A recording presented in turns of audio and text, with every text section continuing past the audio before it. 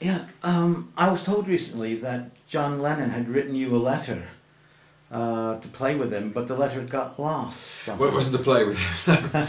What it was a bit like Chinese whispers. This, but what happened was I did an interview with a magazine called Zigzag in 1971, just after I had my first album out, and in it I was asked by the fellow who was interviewing me whether I thought if I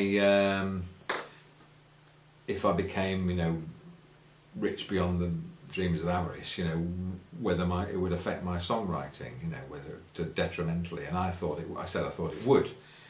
Anyway, John, for some reason, took exception to this and wrote a letter in saying, dear Steve, Tilson, and Richard Howell, the guy who had interviewed me, it doesn't make any difference. I've been poor, and Yoko's been rich, then poor, then now she's rich.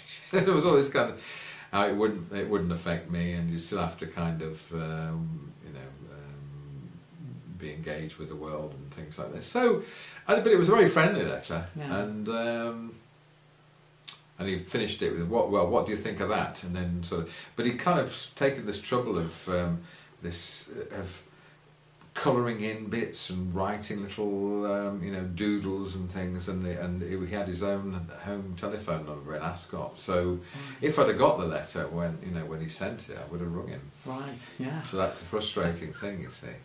Oh, did it just go missing in the post? Is that what it was? No. What happened was somebody at I won't mention the name, but somebody at Zigzag obviously kept the letter to themselves, and then they must have flogged it to somebody in America. Right. And that's how I heard about it, because the person in America contacted me to verify this.